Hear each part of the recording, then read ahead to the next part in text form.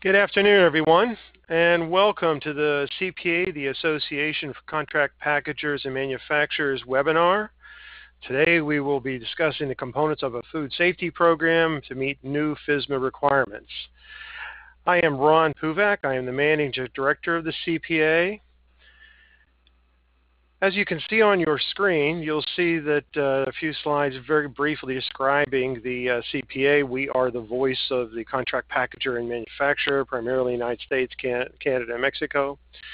We have a very active program to assist the industry through a variety of ways, trade shows, education, networking, and our ever-popular RFQ tool. Part of today's session is part of our education program where we are looking to help educate the industry. We've been in association since 1992, and we continue to strive to increase the awareness of contract packaging, contract manufacturing, as well as the other aspects of our industry. All attendees are on mute right now, and if you have any questions, please use the question box on your screen. We will get to as many questions as we can as we get to the end of the webinar. The webinar is being recorded and will be posted on the CPA website at contractpackaging.org within a day or two. So if other colleagues want to view it, you are more than welcome to come back to that site. At the end of the webinar, you will see a link for a very brief survey. Please provide us your feedback. Now let's get started. Today, we are pleased to have Brian Stegman, Engineering and Food Safety Manager for Ingredion, presenting today's information. Brian is a longtime advocate for food safety. He's worked in this area for many, many years. He also works with many of the national and federal organizations to provide guidance on new and pending regulations. And Brian is really considered an authority in these matters related to FSMA. So with no further ado, Brian, I'd like to hand it completely over to you, and please take it away. All right. Thank you, Ron. Appreciate it. So, as Ron touched on, I'm going to be walking through a presentation that's going to be talking to you about food safety. I wanted to start with the agenda and kind of talk through what we're going to do. Why is this topic important to you? What should you come away with? Provide some definitions to you, because that's one of the things that the government likes to do is they have lots of nomenclatures that they use for various things, and you need to know what those mean. I'm going to talk specifically about the components of a food safety program. What do you need to worry about as a manufacturer or a user of the products?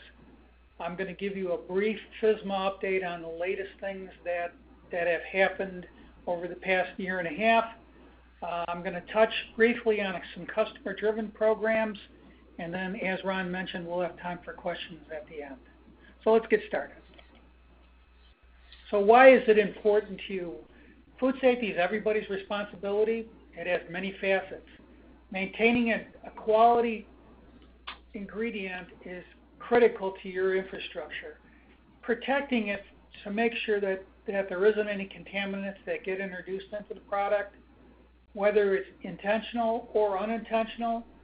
And the unintentional part, the part of intentional has been made a requirement as part of one of the FSMA requirements called intentional adulteration, but I'll get on that later on in the slides.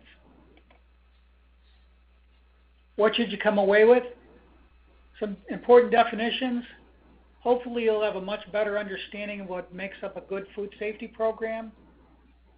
What are some of the things that have caused the program to change? How has the government addressed these issues? Specifically, how has FSMA impacted these programs? And then I also mentioned that I'm going to talk about some of the customer-driven programs that have come out of these FSMA requirements. Okay, some basic definitions. Food safety. Food safety is the handling, preparation, and storage of food and prevent foodborne illness from occurring. Food security, that's a WHO definition, is for having an adequate food supply. It is not the same as food defense, which food defense definition is the protection of your food system from intentional adulteration. More specifically on food defense, what that area covers, it talks about deliberate acts. And those deliberate acts are looking at ways of causing harm to you and your products. And it's what the program does is it's ways of how do you reduce that exposure, how to reduce the risk of those incidents happening, reduces your overall business disruption. It guarantees a good, safe, and wholesome food. And by doing that, you reduce the risk of losing your customer loyalty because they know that you're doing your job to make sure it's working, and they don't have to worry that the product that they're getting may be at risk. And as kind of a hidden note, it ensures job security for your employees. So here's what the components of a food safety plan to meet current good manufacturing practices under FDA. You have to have a hazard analysis, you have to have preventive controls, you've got to be doing monitoring, corrective action, verification, record keeping, and you need a food defense plan. And I'm going to go into each one of these individually. Hazard analysis, or as HARP. You identify where your hazards are, you evaluate those hazards, and then you want to make sure that you know or reasonably know what foreseeable hazards that could be occurring in the food manufacturing part of the process, whether it's in that portion or whether you're processing food, or if you're just holding the food, or if you're just packing it out after a finished ingredient.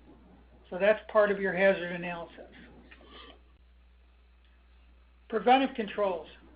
Now these preventive controls, and I've touched on a few of them, but they reach into areas, they talk about the processes, controls, making sure your process is staying in control. If you have any food allergens, making sure you have good controls to control those food allergens so they don't go across your process. Make sure you have good sanitation controls, and you need to make sure you've got an excellent recall plan so if there is an incident where you do have a problem, you have a very robust program that you're able to recall the product. Monitoring.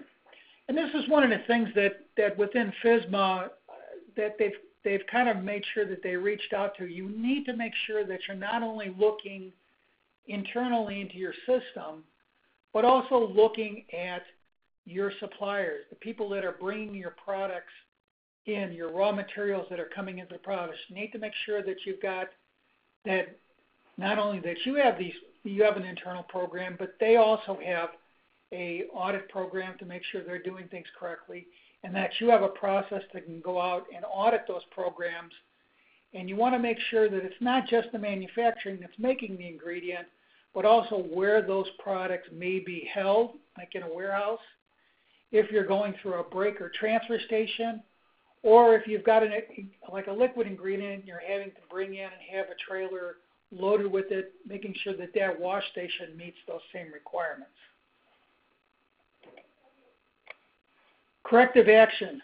This is really key to your food safety plan because you want to make sure that you not only correct the problem, but you also want to make sure you're minimizing the likelihood of their reoccurrence. Things do happen. You can't have an issue. You can't have issues in your process. The key to the process is in making sure that once you've identified the problem, you correct it. You make sure that if there is an issue, you prevent that product from entering into the commerce or into our food supply. And the other thing that's critical to this is you need to make sure that you continually look at your food safety plan, because as you know, things change as you're going along in the program. And you need to make sure that the food safety plan that you established originally is still meeting all the requirements, all the equipment, and all the processes that you've put in place. And if you've made any changes or expanded your lines, making sure that those programs have been updated to be in place for these programs, and make sure that your food safety plan reflects that. Verification. Verification is a critical piece of your preventive controls, because you've got to make sure that when you're doing your testing, you've got to have a means to verify that the activities that you do for your preventive controls have been validated against some standard. So, for example, if you're using a temperature probe for measuring the temperature of an ingredient, you need a process in there that goes in and checks the calibration on that temperature probe to make sure that it's within those standards. And if not, you need to make sure that you've got a process for adjusting it, or if in some cases replacing that device, to make sure that the instruments that you're using are operating as planned and within specifications. That program, the verification program, you need to make sure that when you're doing that you're recording the records of that information. And that is part of when you're going through your food safety plan, making sure that this verification program has addressed those issues. If you've had some preventive controls that have changed, you've gone into the process and readjusted those. The other thing that's critical to the verification process is you make sure that it's not only the product itself that you're testing, but also the environment that you may be. For example, if you're using incoming water into your process, making sure you've got a good third party that's going in and testing the water, and not just relying on the city, say you're using city water, not just using the testing results from that city, because you really need to be looking at the point of use of the product that you're using. If, for example, your water that you've got, making sure that water does meet sanitary standards and is potable. The other part of it that sometimes people miss is you need to make sure that when customers are complaining about something that has happened within their delivery, you need to look at that customer complaint to make sure that you get to the root cause of exactly why that customer is complaining, so that you're addressing it so you're not going back and having that same issue over and over again.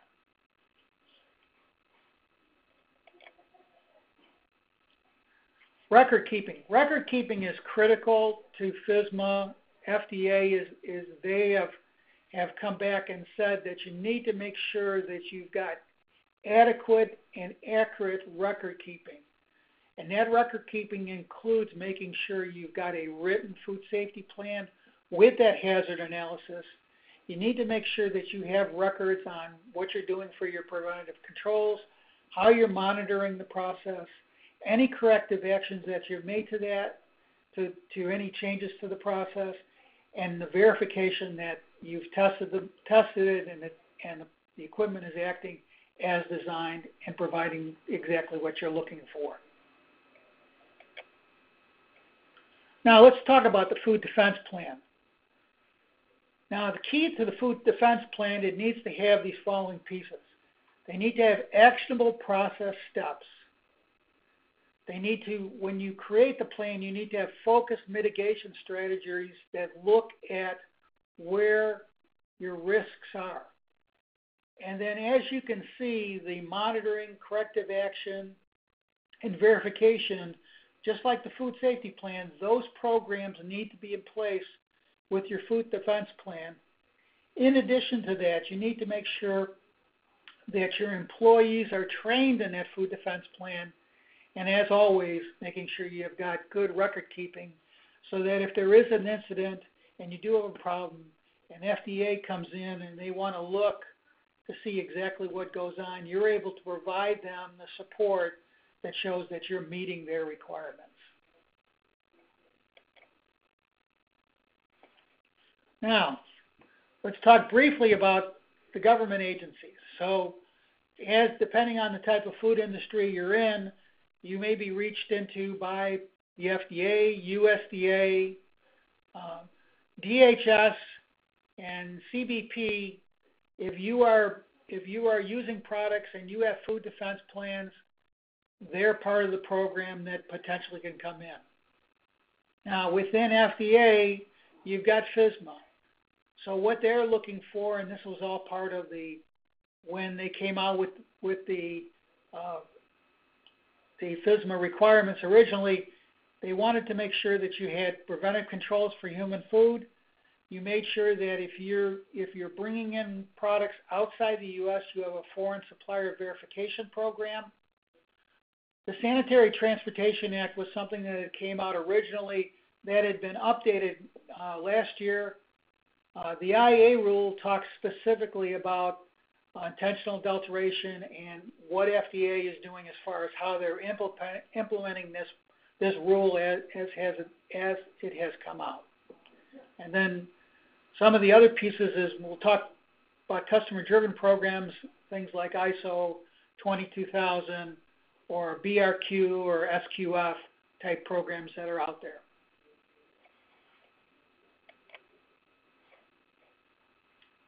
So let's just talk a little bit more about the government agencies. So how have these agencies changed our lives? And what are the things that they've done? So DHS, ever since 9/11, has become an integral piece of the information and as part of the critical infrastructure program that has been established, our food supply and our water and those ingredients are critical to making sure that those products don't get adulterated by either foreign bodies or even people within our own society. Customs and Border Protection, because of the new requirements with regard to Homeland Security, they have stepped in doing that. And then as I talked about FDA, it's the FSMA requirements. Homeland Security, I thought I'd share this little slide.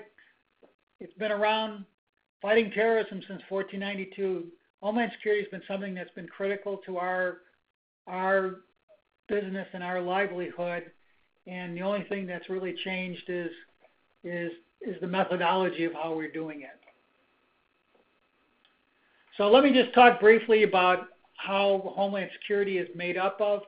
It's made up of these various organizations: CBP, the U.S. Coast Guard, TSA, Secret Service, and then the FDA and USDA has an integral interface with this group. And so there's a acting body that monitors that group, and I'll touch on that a little bit further. So what's changed? Well, if you travel and you go through the airport, the days of showing at the airport 15 minutes before your flight are long gone. Now going across the border, even going across from the U.S. into Canada or from the U.S. into Mexico has changed dramatically. The other things that have changed is when products are being brought into the U.S. through our ports, those products now are being scrutinized on a regular basis with some very elaborate equipment. And our day-to-day business, the way we do business, is much different today than it was. What does CBP, what's their role? Their role is they're in charge of inspection of border crossings, inspection of illegal aliens. They're also responsible for threat mitigation. Now, one of the roles that CBP has done a lot with is providing training for our industry, our food industry, in support, so that people are trying to learn about what do they need to do and what kind of programs they need to have. They have been very strong in providing that forefront in the training for those programs. Here's just some general information. On a typical day, as you can see, 493 terrorism inquiries, 3,257 apprehensions for illegal entry. I'm sure that number is much larger of late. And over 968 citizens are refused entry. One of the things that people don't realize is that there's a huge amount of theft that goes on at the border, at the ports. And so one of the things that they've been able to do is step in and trying to figure out what's going on. But as you can see, 1 in 27 employees are caught stealing from their employers. So let's talk about FSMA. FSMA, it was a food safety law passed by Congress in 2010. The goal is to provide a good food safe source. I touched on these. These are the main components of the FSMA requirements.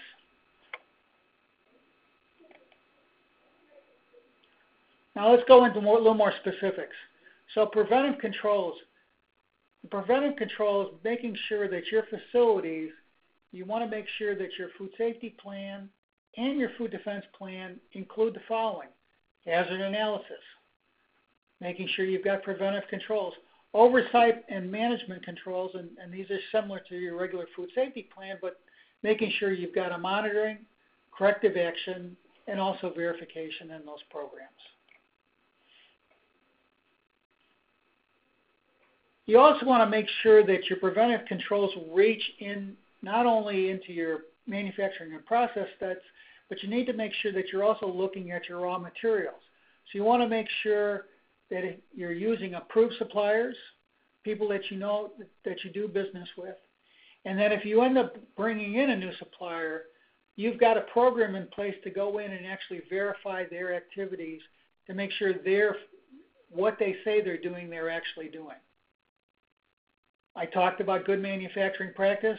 We need to make sure that all employees are qualified to perform their jobs, and those employees are trained in food hygiene and also in food safety.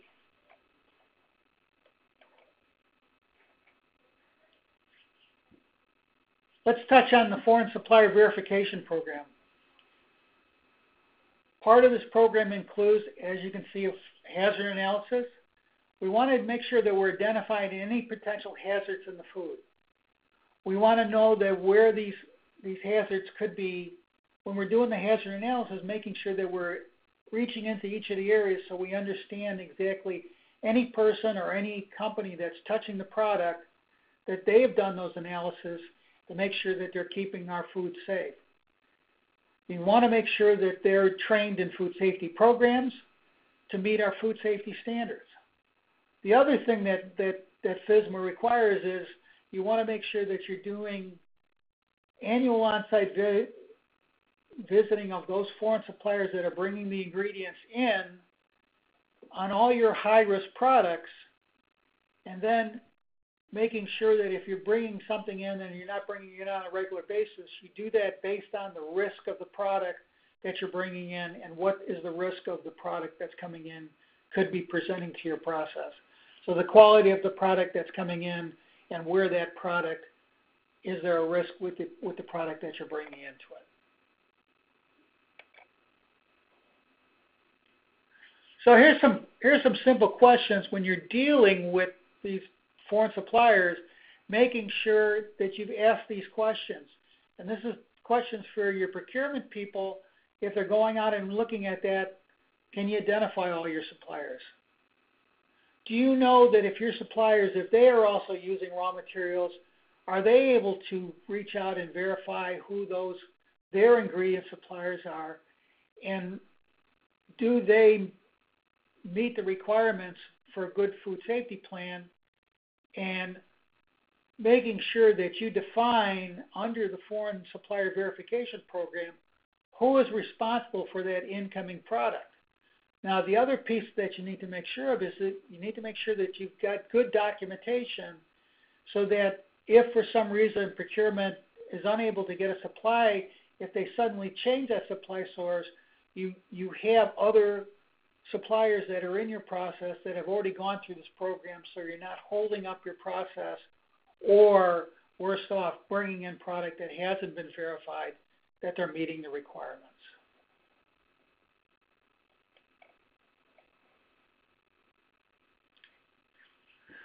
So, some other questions you need to ask. Once you've done your risk assessment, you need to know which of those require your on-site audits.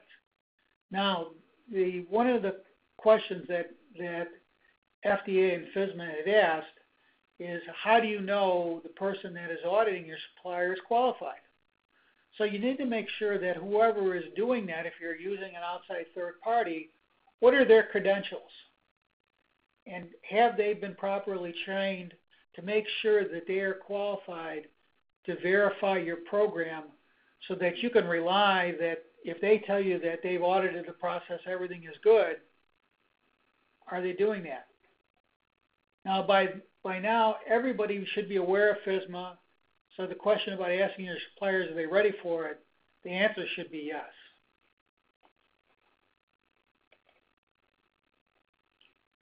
So let me touch on the sanitary transportation rule. This is something that's near and dear to my heart. Reason being is I had a lot of interface with FDA when they were rewriting the new rule. And one of the components, one of the things that I did was to make sure that we had our input into the process to make sure that they were meeting the requirements. So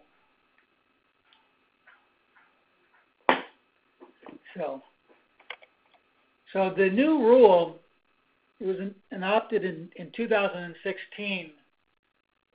One of the biggest thing, and I'll go into the detail on this, but one of the biggest thing that the FDA, both the FDA and the USDA had come back is they wanted to make sure that when this rule was implemented, that there were programs in place that were making sure that everything that as product is being used, if you're using some sort of transport vessel to bring product in, that there is programs and processes and training in place and people responsible for the program to make sure they're in the system. So as I go through this, you'll see some of these components. So who's covered under this? Shippers, receivers, loaders. If you're transporting product by either by truck or by rail. Now, with regard to the rail companies themselves have been able to be excluded from this process. But what the FDA has said, if you are using the rail and you are shipping product on the rail, you're on the hook for it. So one of the things out of this requirement is that the shippers are the key group responsible to make sure that any vessel that's being used for moving product is safe and sanitary. Now, one of the things that changed with the new rule was that the motor carriers now have been drawn into that process, and they themselves, as the carrier, are now also responsible to make sure that their equipment is sanitary. One of the important pieces of it is that the person that is physically doing the loading of the product, they are the critical cog in the wheel to make sure that when that vehicle comes in, they're doing the inspection of that equipment and making sure that it's an appropriate sanitary condition. And the key piece of that is they are the person that's responsible that if they feel that that product or that vehicle is not sanitary, they're the ones that can reject it and are required to reject it. Now, the sanitary transportation requirement has broken their key requirements into two areas, animal feed and human food, and then raw versus finished product. The other components to this is that it also, if you are bringing product in by rail or truck from Mexico or Canada, you're covered under this rule, and also any product that you're bringing in from outside the U.S., if it is being brought in and being consumed in the U.S., then it is covered under that sanitary transport requirement. Now, the exception to that is if for some reason your product is being brought through the U.S. and it's moving on to other countries, then it's not covered under that requirement. Here's the key part to the shipper's responsibility. They're responsible to make sure that there is a written procedure to make sure that their equipment and vehicles, so if they're using transfer equipment to load that vehicle from a rail car to a truck, for example, they need to make sure that equipment is in appropriate sanitary condition. They also need to make sure that in their procedures that any previous cargo, they need to have prior load listings on their prior cargo listings so that if something comes in and the prior load information shows that it is not a food material, that is a reason for a rejection and that product should not be coming in.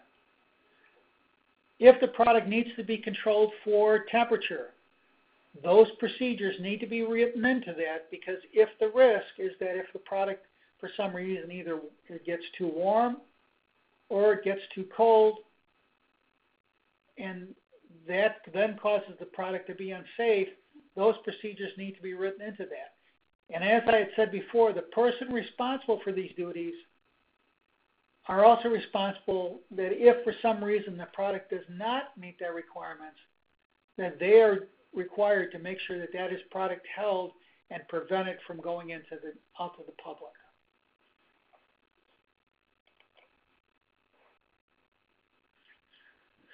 So this slide here, I wanted to just kind of talk about FSMA, food defense, and sanitary transport.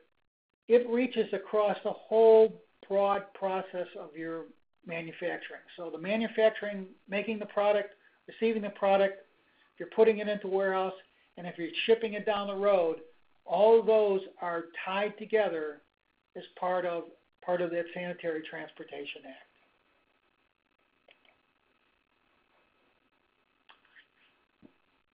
The other component is food defense.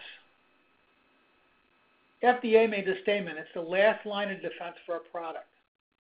So one of the things that the FDA has created is they actually created a FDA tool for food defense mitigation. So it's a website that's there that you can go onto it, you can download that program, and it will help you create your food defense plan. Let me just touch on IA, or intentional adulteration.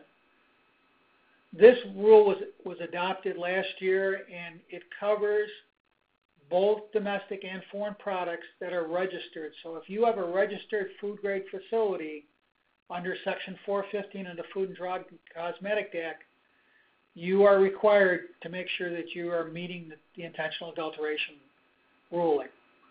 And as with the other requirements, it deals with manufacturing, processing, packing, and holding food. And as the overall part of food safety, the key here is making sure that the intentional adulteration is to prevent large-scale harm. So you're really trying to make sure that you can prevent any product that possibly has been adulterated from getting into the food supply. Here's just a couple of examples of intentional adulteration. Disgruntled employees, competitors. They could be just looking at trying to harm the reputation of the company. But they could be doing things like economically motivated, where their goal is by substituting a product that may not be a food-grade product into a process, it could create some issues in the product going forward. So let's touch briefly on some customer-driven programs. So one of the things that our company deals with is FSSC 22000. The other part that we deal with is making sure that we meet the GFSI requirements, Global Food Safety Initiative. And one of the things that these programs that our customers have reached out to us to make sure that we as suppliers to them are doing is we have to be not only go out and make sure we're auditing our manufacturing facilities, but also any transfer or wash facility or any warehousing facility. The other thing that's kind of reached out, and this is an area that's close and dear to my heart, is making sure that we're looking at things like flexi bags, which are bag-in-a-box type liquid bags for moving product. They typically move in dry box containers, and up until probably 5 or 6 years ago, product was being moved into it, but there wasn't a real close scrutiny on, what was the prior product in that container. And so now there's much more robust programs that are in place to make sure that if you're going to be using a container to haul FlexiBag, or if you're hauling dry goods, what is the program or process that you have in place in your system to make sure that if they're bringing a container in and you're going to put your ingredients or your finished products into it, how are you inspecting those to make sure that those trailers have not held hazardous chemicals, off-odor materials? For example, and I've run into this where they hauled tires in the trailer. Once you see that, you wouldn't be able to put anything in there. So that's my last slide. The next one I've got is really thanking everyone for their time, and then I'm opening it up for questions for everyone. Well, thank you, everybody. Appreciate you, Brian. That was awesome presentation there. And just a personal note, I've known Brian for many, many years. And if there is a expert in this area, it is definitely Brian. We go to him quite a bit in other associations, so appreciate it, Brian. We do have some questions coming. And hang on a second here. Let me get them. First of all, when you're putting together a program, can you give a sense, an idea of manpower, timing, to put a program together? What can people expect from that perspective? Well, one of the key components when you're putting your food safety programs together, what you want to make sure that you have is you have a very robust team. So you don't want to just have your quality people putting together the food safety program while they're critical to understanding the process. You also want to make sure that you've got your operators in the program, because if they're going to provide you insight into where the gaps are in the process, or no, this is the program or this is the process that we have, but that's not how we do it. So you need to make sure that you involve your whole team, looking at not only your operators, but your maintenance people. When they're doing maintenance on the equipment, making sure that team member is one of your maintenance personnel. You've got your operators, you've got your quality assurance people. If you've got people that are security programs, you want to bring that person into it. The other thing is also making sure that you've got your procurement and your other supply chain people in the process, because there may be components or there may be things that they're doing so they understand what your requirements are when you're following the program. The key component to that is you're following the requirements under the FDA requirement under 21 CFR. So you follow that safety plan. One of the things that FDA has got there's lots of reference information in there. There's lots of examples of programs that are in place that you can follow. And the key to it is making sure that it's consistent, and that anything of your program is that it's constantly being checked to make sure that you're using the same. So you create a central database, you have the programs in place, and then any changes that you do, the information gets updated automatically, and so that everybody is always dealing with the same piece of paper. Okay, excellent. You didn't mention it, but I believe the question is, does packaging fall under FSMA? The packaging components fall under FSMA? If you have direct contact, if your packaging material has direct contact to the finished good, it falls under FSMA. Under the requirements, you need to be registered. So you need to make sure that your food safety plan is. Now, for example, one of the things for the food safety plan for your packaging goods is, how are you storing that material? What are you doing to make sure that you're protecting it so that, if it's being stored in a warehouse, how do you protect it from not having dust or dirt coming in contact with the packaging material as it gets ready to be placed on it? So that's why the program needs to reach into, if you're doing direct food contact, you need to make sure that packaging material is meeting the requirement. Okay. Now, FSMA was rolled out, so to speak, and implemented. Are there other dates that FSMA has changes or updates in that everybody must comply? Well, the latest requirements as of July 1st of this year, FDA is supposed to be implementing a program regarding the intentional adulteration rule and actually physically going out to sites and doing audits of facilities to make sure that they're meeting the IA requirement. All the other rules are in place, and whether you're a small company or a large company, all of those dates have passed, and so everybody needs to be in compliance.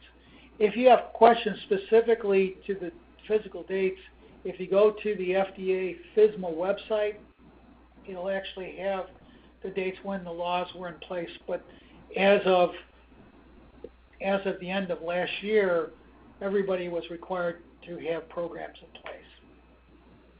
Okay. You touched on audits right there. How frequent are the audits? Have you seen the audits become?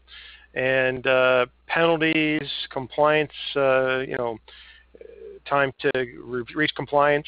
Can you give us some handle on that? So when the IA rule came out last year, one of the things that we did sit down, the group I belong to is a organization that's composed of many manufacturing companies, food companies, and we have a group that's part of a security group called As Is, and we actually sat down with the FDA and we talked to them specifically about compliance and how they're going to go about the program. And what they came to us with is they said, we want to work with you to make sure that the programs first can be managed by various companies. So one of the concerns that we had was that some of the rules that were coming out, especially on the IA rule, were going to be so restrictive and so difficult that many companies would not have the resources to be able to support the program.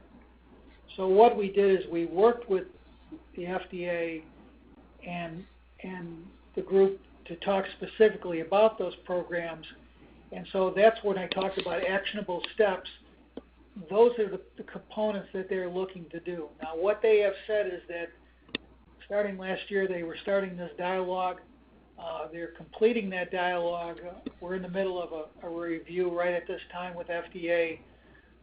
We're expecting that they're going to start going out starting next year and doing audits of the program. The initial comment that they made to us was that the initial audits are not going to be where they're going to be beating you up, but they're going to be pointing things out. Now, what they did say to us is that if they came to a facility that did not have a food defense plan, then you're going to get slapped. But if for some reason in their review of your food defense plan, if there were components that were missing from it, they would give you time to meet those requirements without any repercussions. But if you don't have the program at all, you're going to get slapped with a fine. Okay. Now, in the reporting part of this, I mean, you're putting together a food defense plan based on FSMA, whatever. Is there a reporting mechanism where you have to say to somebody, I do have a food defense plan, or is it purely whenever the audit comes? Well, it's you need to have a food defense plan. When they're going to come to you, one of the first questions they're going to ask you is, do you have a food defense plan? Okay. So and then there's they're going to want to review that. Then they're going to want to review that food defense plan. Okay, so there's no formal saying you have to have one reported on an annual basis, anything like that. Okay, that was the No, as question. part of your registration, as part of the being registered under FSMA, if you are a registered supplier of an ingredient and you're packing or holding material, as part of that, you are under the FSMA requirements. So all the rules that FSMA has implemented, you are under those requirements. So the expectation is that you have those programs in place. Okay. Here's an interesting one. Now, this is not, we're talking recalled products, we're talking returned products.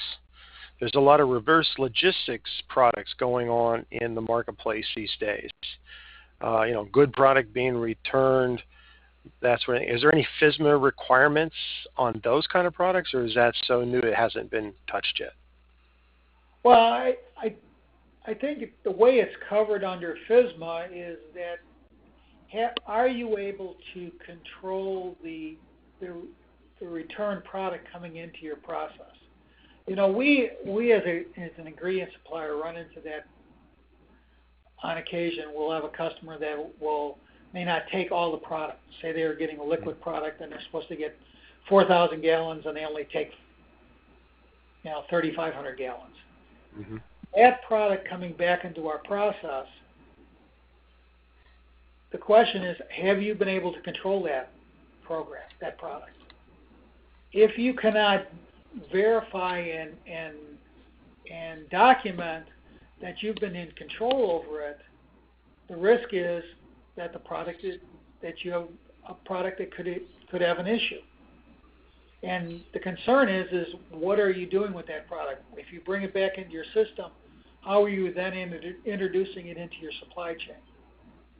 So if you have a process that you're able to verify that the material hasn't been tampered with, and you document that, then I'd say you're fine. But if for some reason you're unable to verify that process, then you're at risk. Okay. You mentioned earlier about products that are passed through the U.S. don't fall under, these guidelines. But everything coming to the United States has to be going through, customs and approved, right? Is there a time frame that a product has to be passed through the United States that it doesn't fall under FSMA, or is it, can you give us more guidance on pass-through products? So the pass-through products would be specifically if a product is part of a larger shipment, and that product shipment, that part of it is coming into the U.S. and then it's going into a warehouse where it's then broken out, and then it is leaving, then repackaged and being sent out to other locations. As long as the product is not being consumed in the U.S., it does not fall under FSMA. But if the product is coming in and it is being consumed, then it falls under it. So there's a lot of bonded warehouses, for example, where product will come in, it goes into the warehouse, and then it may go out and go through some other area. Those would not fall under FSMA. Okay. All right, that's interesting. Okay, and it has an impact, obviously, in repackaging a lot. So, are products and ingredients imported from, NAFTA countries under the same restrictions? Is there any, easing of the restrictions because they come from Mexico or Canada? No, they're under the same guidance and the same guidelines, and the expectation is that they should be meeting every one of those requirements. Okay, excellent. Well, some really good questions here. Again, I want to thank everybody for being on the webinar today. Hope you found it informative. I know I did. Brian, thank you very much for taking the time to present this to us. Again, as I mentioned before, the webinar has been recorded, and we will have it on our website at contractpackaging.org within a couple of days. So please, if you have other folks in your organizations that would like to view it, we'd be happy to have you come to our website and view us, and go to our website anyhow and see what contract packaging is all about, contract packaging and manufacturing. Again, thank you all. We appreciate it for your time today. Good day.